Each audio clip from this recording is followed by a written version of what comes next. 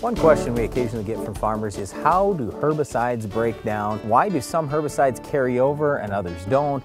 So we wanted to kind of get into that a little bit today. Well, we're talking about chemicals, and you know what? They're just made up of various things found in the environment, and they're going to break down over time back into their original state. So there are a number of different ways in fields that different chemicals that we put out there are going to break down. They aren't going to last out in that field forever. So let's talk about some of those things. Yeah, but in terms of this original state thing, I don't know if I would agree with that 100%. Well, okay, they're made out of carbon and hydrogen and oxygen and a few other elements, and they're going to be broken down eventually back into those things. You know, it's just building blocks, and they are put together to control a weed. That's fine. But you know what happens? You spray, let's say you sprayed something out in this field, Brian. Let's say it was corn last year. You sprayed a product out there. Well, what is that product? It's a selective product. That means it controlled maybe broadleaf weeds, and it didn't control grass weeds. Okay, so what happened? Do the grass plants not take that product in? Of course they do. The grass crops are able to metabolize or break down that herbicide,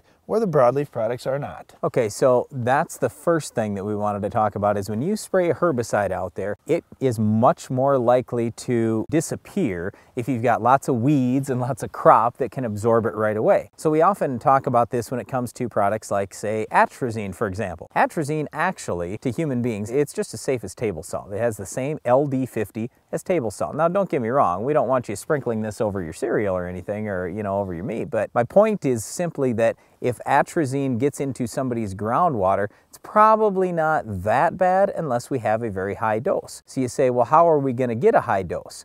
Well, if you spray your atrazine out, let's say very early in the spring, what's going to stop that atrazine from going way down into the soil if we get tremendously huge rains? Well, right now, we don't have a lot of heat. We don't have a lot of biological activity. We don't have any crops, any foliage out there. We don't have any roots in the ground. I mean, and all these things could break that atrazine down before it would get down in somebody's groundwater. So with atrazine, we don't want to use it right now. We want to use it post-emerge. Well, the timing is definitely a big deal, because plants are one of the ways that you can break down herbicides. Now, you hit a few others. One of them is photodecomposition, or sunlight breaking down those products. And another thing is, rain obviously can move them through the soil profile, so they're no longer going to work. That doesn't necessarily break them down, but at least gets them out of the root zone so they no longer are controlling things. So there are a number of different things that can happen. Ah, but you missed my favorite one, Brian: biological activity in the soil. You know, there are some products like eradicane or Eptam, for example, where there are certain soil bacteria that really multiply when these products are around,